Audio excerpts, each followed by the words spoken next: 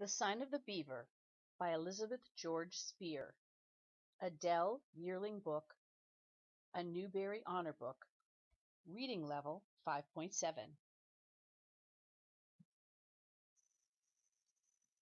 Chapter 5. Day after day he kept remembering the bee tree. He and his father had discovered it weeks ago.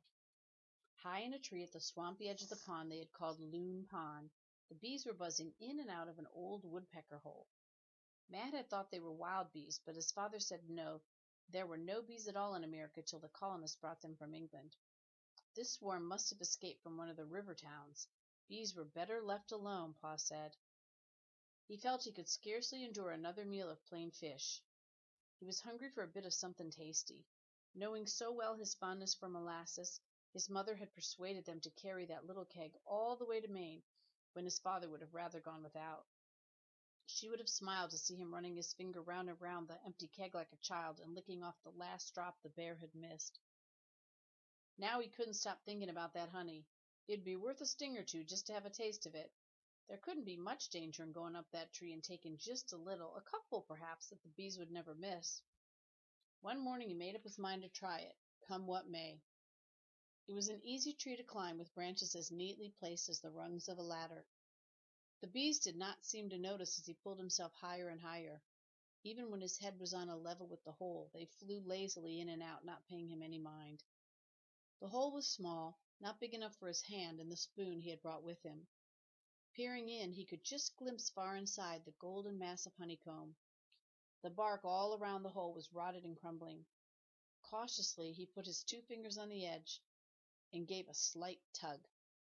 A good-sized piece of bark broke off in his hand. With it came the bees. With a furious buzzing they came pouring from the broken hole. The humming grew to a roar like a great wind. Matt felt a sharp pain on his neck, then another and another. The angry creatures swarmed along his hands and bare arms, in his hair, on his face. How he got down out of that tree he never remembered. Water!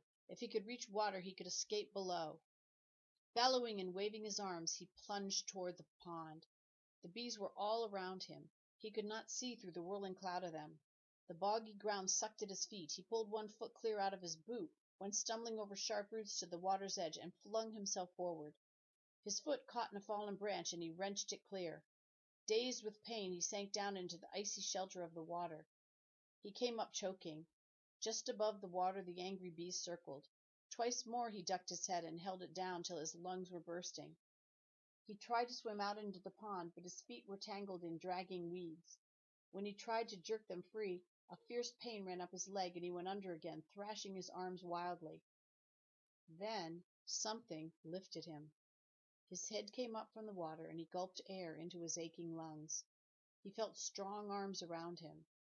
Half conscious, he dreamed that his father was carrying him, and he did not wonder how this could be.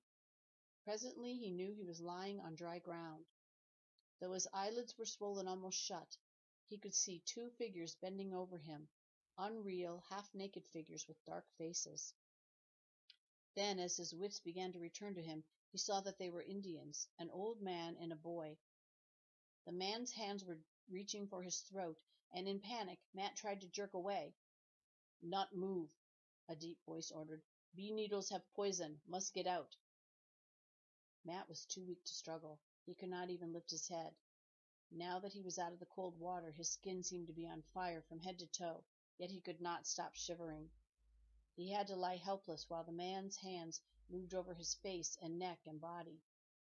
Gradually he realized that they were gentle hands, probing and rubbing at one tender spot after another. His panic began to die away. He could still not think clearly.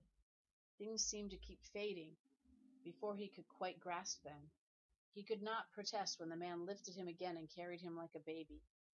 It did not seem to matter where they were taking him, but shortly he found himself lying on his own bed in his own cabin. He was alone. The Indians had gone. He lay, too tired and sore to figure out how he came to be there, knowing only that the nightmare of whirling bees and choking water was past, and that he was safe. Some time passed. Then once again the Indian was bending over him, holding a wooden spoon against his lips. He swallowed in spite of himself, even when he found it was not food but some bitter medicine, He was left alone again, and presently he slept. Chapter 6. Finally Matt woke and knew that he was well. His body was no longer on fire. He could open his eyes, and he saw that sunlight glinted through the chinks in the roof. All his familiar things were around him, the shelves with the pewter dishes, his jacket hanging on a peg. He felt as though he had been on a long journey and had come home. He must have slept through half a day and a night. When the cabin door opened and the Indian entered, Matt hastily pulled himself up. Now, with clear eyes, he saw that there was nothing in the least strange about this man. He was dressed not so differently from Matt's own father, in a coat of some rough brown cloth and leggings fringed down the side. His face was smooth shaven, and so was his whole head except for one long black topknot. When he saw that Matt was awake, his stern face was lighted by a wide smile. "Good." It was half word, half grunt. "White boy very sick. Now well." Matt remembered his father's advice. "Good morning," he said respectfully. The Indian pointed a hand at his own chest. "Sockness, family of Beaver," he said. He seemed to be waiting. "I'm Matthew Hallowell," Matt answered. "Good. White man leave you here?" "Just for a while," Matt told him. He is going to get my mother." It did not occur to him to lie to this old man as he had to Ben. Moreover, he knew that there was something he had to say. He tried to find the right words. "I'm grateful to you," he said finally. "It was a very lucky thing you happened to find me." "We watch. White bull very foolish to climb bee tree." So he'd been right, Matt thought, that eyes were watching him from the forest. He was sure that the Indian had not asked him where he lived. They had brought him straight home to this cabin. Even though he knew it was his good fortune they'd been watching him yesterday, he still felt somewhat resentful of their spying. Abruptly he swung his feet to the floor and winced as a sharp pain ran up his leg. The Indian noticed, and moving closer he took Matt's ankle between his hands and pressed gently with his fingers. "Is it broken?" Matt asked. "Nada, not broke. Mend soon. Sleep now. Not need medicine more." The Indian had put something on the table as he came in. When he had gone, Matt hobbled over to see what it was and found a wooden bowl of stew, thick and greasy, flavored with some strange plant, wonderfully filling and strengthening.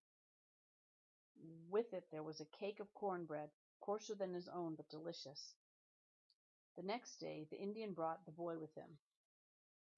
"Nikwanis, you call grandson," he announced.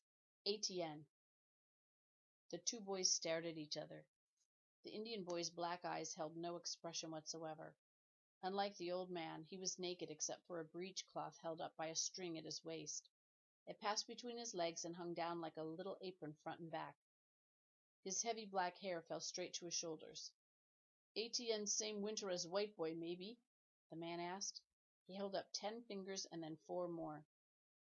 "I'm 13, Matt answered, holding up his own fingers.